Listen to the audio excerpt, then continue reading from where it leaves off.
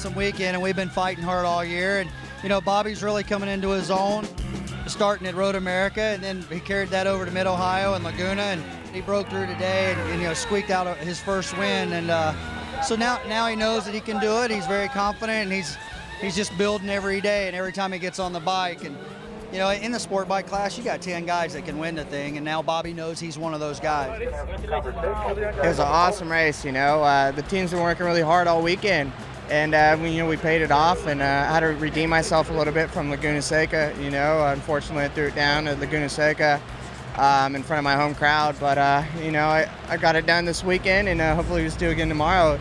It's going to be a lot of close racing, and you know, all the way starting in third row, I just got to try hard. Photo finish right there at the line, and actually when we were waiting to find out up there at the podium, it took quite some time for the results to get through. We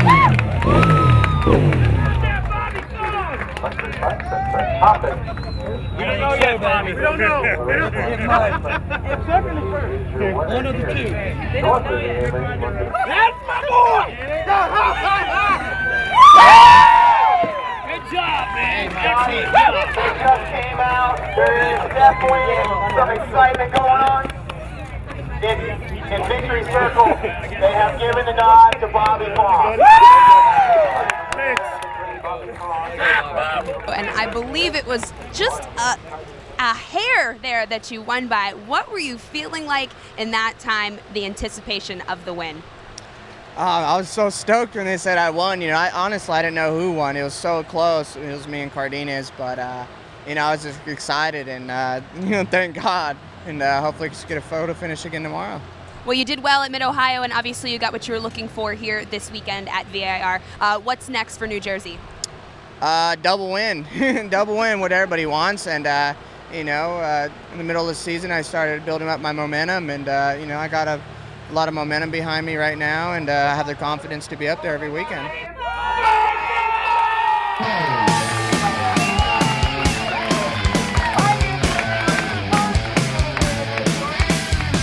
We've been testing a lot of equipment with Beck, and he's largely responsible for the improvements that have helped Bobby get to where he's at. He's been a workhorse for us, and now it's his turn, and so I wouldn't be surprised if you see old Michael up there next to Bobby before too long.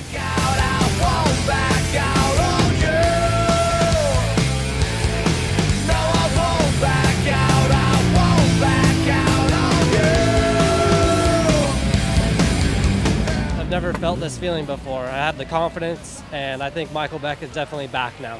I'm working with James Compton, and he's awesome. It gives me the confidence in myself, the equipment, just everything, you know. My package is good. These are Ducatis, which of course have 2 cylinders instead of 4. We've always seen you working on 4-cylinder machines before. Are there any dynamics to that are different, or are there just pistons going up and down and wheels going around? Yeah, no, all motorcycles are the same. There's no, yeah, they're drastically different.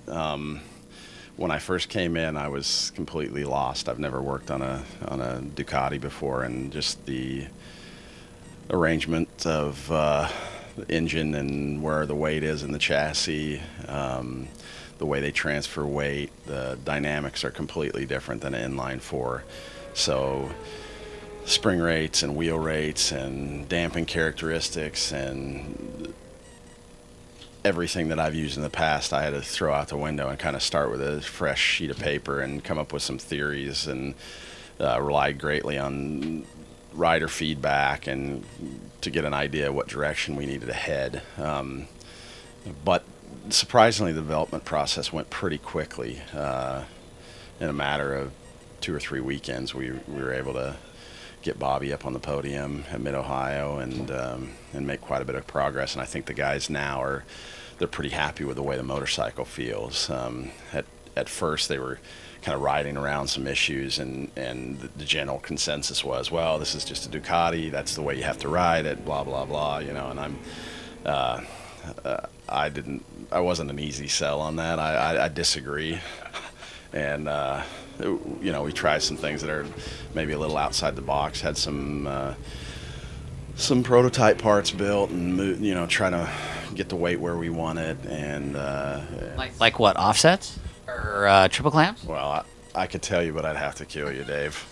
It's it's top secret stuff. Yeah, actually, I really can't tell you. So, well,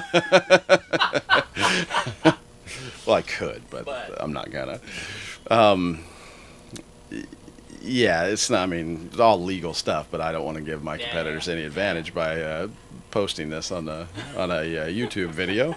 So, but yeah, we're doing approaching things a little bit differently than I think some of the other guys that have dealt with the Ducati and its unique characteristics have in the past.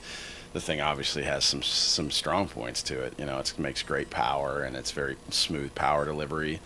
But the chassis is, and the chassis is good. It's just there's a challenge with where the weight is at in the chassis.